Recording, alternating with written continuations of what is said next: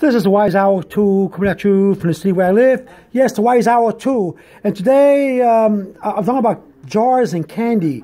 Candy, when you display it, look beautiful or beautifully in jars. Jars and dishes. But here I got jars and a candy dish right here with kisses. I got jelly beans in this jar. A piece of candy. There was more candy here. Easter candy, but there's only one left. And we got M&Ms, different colors for Easter decor, and colors for Easter.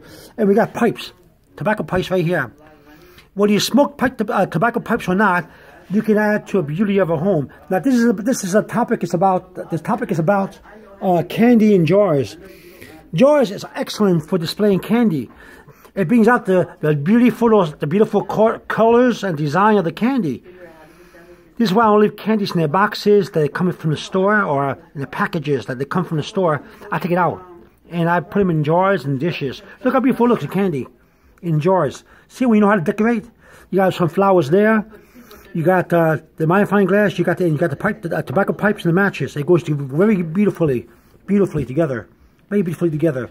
So it's always good to have jars for candy and glass dishes. See right here? Alright, this Wise Hour 2 coming at you, letting you know jars, also bottles too, depends on the bottle. Okay? We'll make a beautiful display for candy. It adds to the beauty of a table, a kitchen counter, or a small little table in the living room or dining room. This is Wise Hour 2 coming at you from the city where I live, over and out.